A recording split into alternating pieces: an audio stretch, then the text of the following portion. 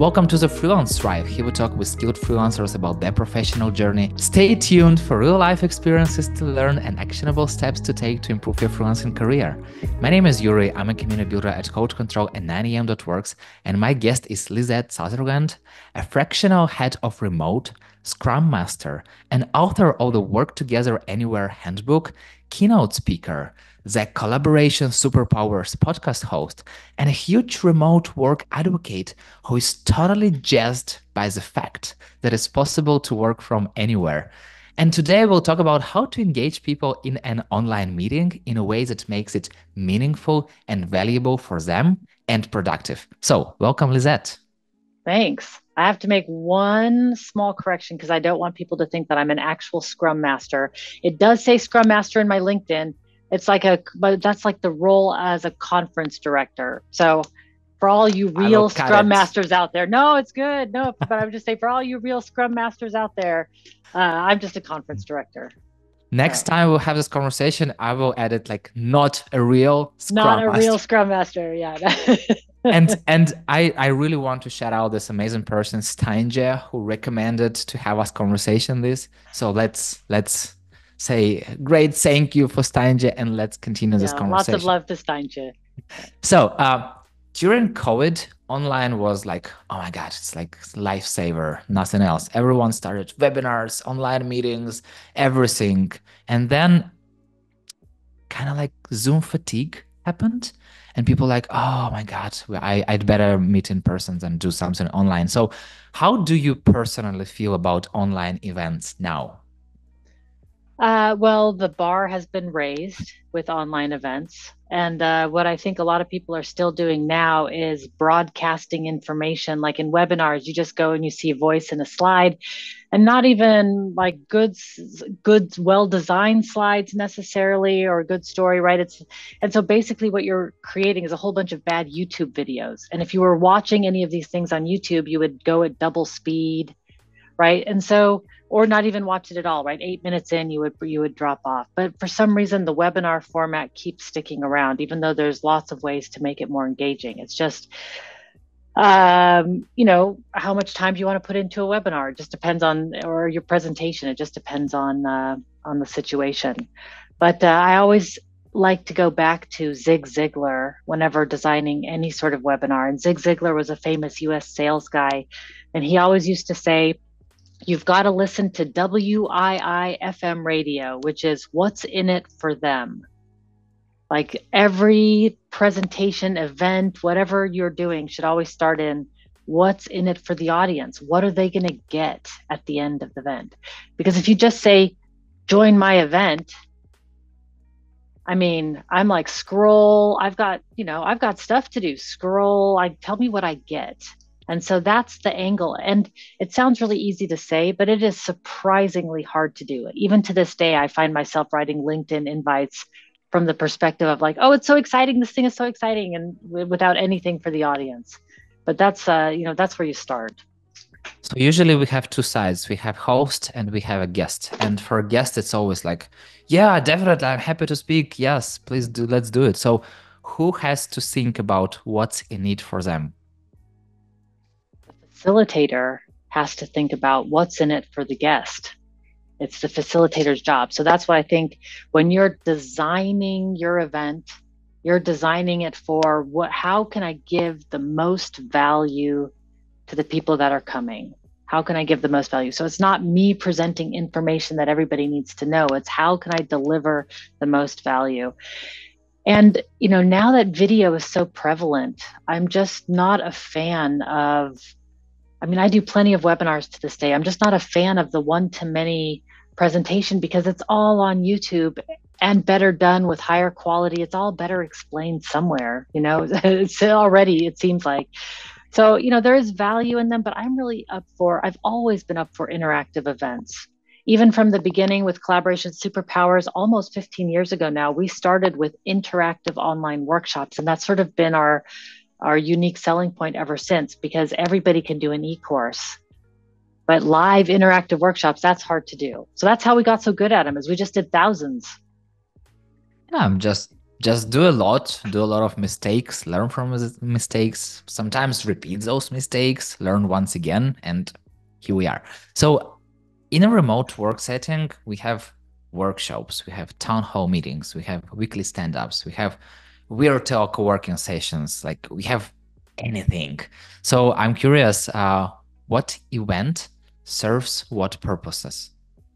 Oh yeah, it's listen, a town hall is really good if you're doing, one-to-many communication, but you want questions and answers and things like that. You know, I want it to be sort of interactive at the end, or, it's like a conference room, sort of you're sort of representing that. Virtual co-working, it depends on how people do it, but that's all about, I do this, we run virtual co-working sessions every Friday, and it's all about accountability. It's a bunch of freelancers who come, I use it for, I'll say, I have a pile of tasks that are just really hard to get through. It's just a bunch of little things that I don't want to do. And I use those sessions to plow through those tasks because I know by the end it's just that accountability. That's just how, just the brain works. That's why personal trainers exist. Like everybody can do the exercises at home, right? You can do squats and push-ups yourself. Sometimes you just need a personal trainer to tell you. I forgot the question now. I got all sidetracked. Yeah, it's about service purposes of each event. So basically, you describe town hall, virtual co-working session. Then we have workshops, weekly stand-ups. Yeah, weekly stand-ups, that's for updating each other. And I really believe in that asynchronous is very powerful and the synchronous stand-ups, the synchronous time together should be used sparingly. There's just too many meetings. And as we saw, too many virtual meetings is not healthy. You need breaks in between. You've got to move and stand up. People are tied to the computer. That's just not natural. That's why all that Zoom fatigue happened. And then for the last one, it was stand-ups and Workshops. Workshops. Oh, the interactive. That's all about learning from each other. That's all about how do you bring out the expertise that's already in the room. Like as a workshop facilitator, I'm not there to tell people what they need to know. I'm there to guide the conversation and bring out what people already know so we can learn from each other. So all of those things serve a different purpose, and that's all in the design. And how to understand that you really need to have this online meetup, whatever it is? Like how do you know if you need it to begin with? Yeah, I mean, like, how do you know if you need it, if it's not better just to send an email or do some async catch up? If you're working with a team, then that's something that the team needs to work out for themselves. You create an agreement together about how you're going to work together, what's going to be async and what's going to be sync. Yeah, so you can design, meetings that way. I know there's some teams that use meeting techniques like they'll use agenda buildup. They'll wait until, you'll put things on the agenda, like using a Trello board or something. And then you'll meet when the agenda gets long enough to have something that's worth meeting about or something's urgent, right? But until then, you just build up the agenda. And then, my facilitators and I, we have a weekly check-in, and the agenda gets added to during the week. And then during the week, we take care of all the things that have been added to the agenda at that point, like a chick, but it's just like a quick going through the points kind of thing. So it's all about, depending on async sync, if you're working on a team, it's all about working that out between a team. If you're working with clients, same thing. It's just you have multiple team agreements. How to structure an event in a way that it really brings value to people and it's not just hosted for the sake of hosting it? For me, it's one, you have to be really clear why you're there, right? And what's in it for the people. And don't talk too long. Like 5 minutes tops, and then you're doing something interactive. If you can't do something interactive where you're breaking out into different rooms or talking to each other, then at least insert a poll or a break or a short video or some music or just something, or a chat storm. I mean, at the very least, right? There's some things you can do to make it even interactive if we can't talk to each other. And then there's some great tools like virtual offices that I'm a big fan of, these virtual spaces. I'm experimenting like crazy right now with these. And that's the best thing I've ever seen.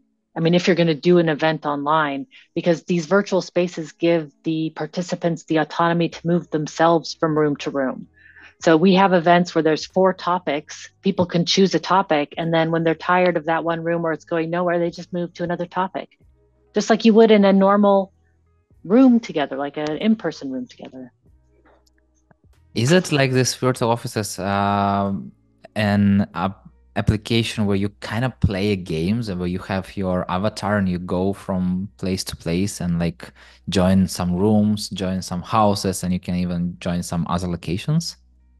Yes, exactly. That's it. But it's not really games. I mean, right now I'm working with a team in a virtual office, and what it's really good for is creating presence with each other, because I can see the dev teams in a stand-up meeting right now. Cliff is talking with a customer, Aileen, and they're talking about the newsletter. Oh yeah, Henrique just got out of his meeting. He's back in his office. I'm going to go catch him real quick. I mean, you feel like you're working with people because it's just on your screen and you can just see where everybody is. So it's kind of amazing. And I'm always surprised that these technologies haven't caught on more. And also, does it mean that you are always kind of online? And for example, if you are, let's say, I don't know, sitting in a coffee room and someone is approaching you, like your mic and your headphones are turned on and someone can just start talking to you? Yeah, that is possible. I mean, you can lock rooms. You don't have to have, you can say do not disturb, so you can make it so that somebody has to knock first before they come in. So there's all kinds of setups to keep your privacy. But yeah, it really simulates what it's like to be in an office together. Because in an office, and everybody's like, oh, but doesn't it feel like you're always on? And I'm like, yeah, but in an office, you're also always on. Like, it's just like working together. And you don't have to be there all day, all the time. I mean, you don't have to have it on at night, with your, anyway, there are interesting technologies. And I think that we could do a lot better than the old boring Zoom meeting Yeah, or totally. webinar Totally. or workshop or, yeah.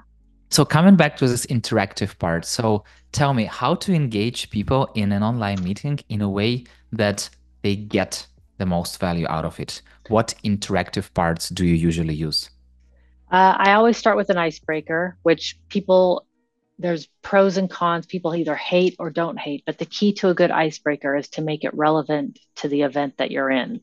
So you don't want to just say, like, go into a breakout room and tell me what is your favorite animal that you feel like in this moment, right? Like, so, if you're going to be, for instance, if you're meeting and you're going to get a group to brainstorm together, maybe you do an icebreaker that helps people think outside of the box. Like, here's 3 images, combine these 3 random images and make a business out of it. Like, just a fun, like, what would you do with a broom, a squirrel, and a glass of water? And what that does is, one, it's fun and it gets you starting to think outside the box. Like, that's what you're warming your brain up for the brainstorming event that's happening next. Now you're kind of focused on, like, well, what new ideas can I bring into this situation? So that's the key to a good icebreaker. And then for interactive, I find groups of 3 and 4 are more comfortable than one-on-one. Because one-on-one it can be really awkward. So putting people into groups of 3 and 4. You mean for this icebreaker part? Yeah, for the icebreaker. Yeah, for icebreakers or for any breakout rooms. I think 3 to 4 people is a good dynamic and not too long. Like, I don't want to be stuck in a room with someone for 20 minutes because it's random, right? So my best event so far, the one that everybody's enjoying the most right now, is a speed networking event. And it just takes 15 minutes, 3 rounds, 3 minutes per round, and then questions designed depending on the event. So I did it for an office yesterday, and it was questions designed about how to collaborate better together. Like, how would what's your superpower? And what's one thing you're trying to accomplish by the end of the year? All interesting information that helps us work better together, kind of stuff. So not your favorite ice cream flavor, right? Like, those things are fun, but it's not, if you're building a good event, you want to build a relevant event. So what's going after the icebreaker? Okay, my event format, I have, usually it's content, exercise, debrief. So I will deliver some content, explain a theory. Today we're talking about this.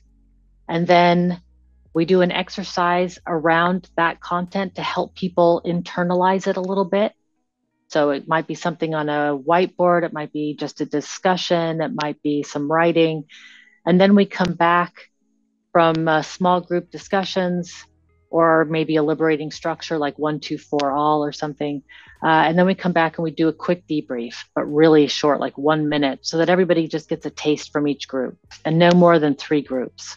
Because otherwise you don't want to do like 8 debriefs. Like you don't have to hear from every single group. You just want a taste of a variety of answers. And then you do it again. And the other format tip, the last one I can give on that is take a break after 45 minutes.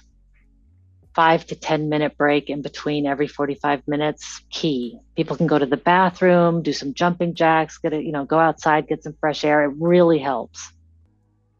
So you do an introduction. Then for how long do you usually share some information? 5 minutes tops. So like 5 minutes, you share some information, then exercise. 10 minutes exercise, and then 5 minutes debrief. So it's super fast. Super fast. And a lot of people complain in the workshops about it's not a complaint, but the feedback we get, it was like, that was a lot of information in a short amount of time. Other people do things more slowly. I think when you're online, I want to give the principles, the best stuff quickly, and then afterwards give follow-up material so that people can dive into the topic that they found most interesting. I'm getting a rare beam of sunlight here for those who are watching the video, but I don't want to close the window because it's so nice to finally have sun after days of rain. Finally. So yeah, so in my workshops, it's more like the interaction part, 5 minutes of content, 10 minutes of exercise in talking to each other, 5 minutes debrief, and then on to the next thing. But each topic builds on each other. Like in one workshop, we start with the personal user manual. How do you stay productive by yourself? Then next it's talking about, well, how do you work together as a team? Once you know what you need, how do you combine that with the team? And then we move on to, well, as a team, how can you work out loud and make your work more visible? And then we move on to like, well, and how do you feel like a team? What kind of, so each thing builds on each other. And by the end, you've had a lot of information. And for the people who already have personal user manuals, maybe they just want to dive into the team agreement, but you haven't spent tons of time on any one particular topic. So that's my style. It's not the best. It's just the one that works. That's the one that I like the most. And it sounds really, really fun, like you are not getting bored because you are doing this thing, then you are doing like talking, you're doing exercise, and you are once again listening, talking, doing exercise. And like, how many blocks do you usually have to ensure that it's not too much of information? I do 90-minute workshops with a 5-minute break in between after 45, 50 minutes. That's it. So the icebreaker takes about 15, and then there's like 4 blocks of information, and then the end is another closing out is a block. What tools do you use to make event engage in like really? I'm trying to find this word, but like make people to feel that they are inside that they are not just sitting in front of the Zoom screen, but they are really inside. I use Welo.space, WELO. That is by far the best tool I've ever used for events. No, really, because people can choose. I can break people into rooms. They can choose themselves. It's just the best. Zoom is great. Zoom totally works. But for some reason, people are burnt out with breakout rooms and Zoom and just being zipped back one, it's, you want to be able to finish your conversation in your sentence and then return to the group. And Zoom doesn't really allow for that. Got it. And what should a freelancer, so like, I'm really curious on behalf of freelancers, because you are joining different teams. And usually each 1, 3, 6 months, so it's like rather fast. And mostly freelancers that I know work remotely. So basically let's say on average 3 months, they have to join new teams, they have to build new relationships, they have to be connected to new style of events. So from your perspective, what is the best way for someone who just joined a new remote team to build trust and establish good connections with coworkers? Personal user manuals, hands down. Creating a manual that you can present to other people that shows them what your style of work is like and what your preferences are and some of your non-work hobbies. It depends on, what you feel comfortable sharing. But for sure, personal user manuals are the easy way. I have a coach that I work with, Dea Woodard, and she's a freelance coach, a leadership coach, and she goes from team to team to team, and she uses her personal user manual for during the interview process, during the onboarding process, for networking on LinkedIn, like to send it out to people to just show them who they are. And I tell this story during my talks. My personal user manual, my father-in-law, whom I've known for 15 years now, he saw my manual a couple of years ago, found that I was a fan of Depeche Mode, and became a big fan himself. And now we're totally Depeche Mode buddies. So, I mean, I've known him for 15 years. So that is the power of a personal user manual, right? It's just being able to connect with people like that. So for a freelancer, I think it's a great tool. And then when you get there, try to put a team agreement in place, some sort of really simple, like, how are you going to communicate? What are the expected response times? Where are the files? What kind of security protocols? Just like some basic questions. And I think as a freelancer, you can set yourself apart by asking those questions and sort of, just documenting it for yourself and then sharing that documentation with the people you're working with, because that really makes everything clear. Like, hey, we agreed on, this is what we agreed on. And then people come back and it's like, oh yeah, but I didn't mean that. I meant this. Or, oh, I didn't realize that this was, anyway, that's I really loved reading your personal user manual, and I will definitely add it to comments to description of this podcast, so people can also go and get to know you a little better, but also see it as an example on how to create the personal user manual for themselves. And I really wish to have the sky is the limit, but time is the limit. So the final question: what is your favorite food? Oh, my goodness. So I love burritos and tacos and Mexican food, and basically anything that helps me eat avocados.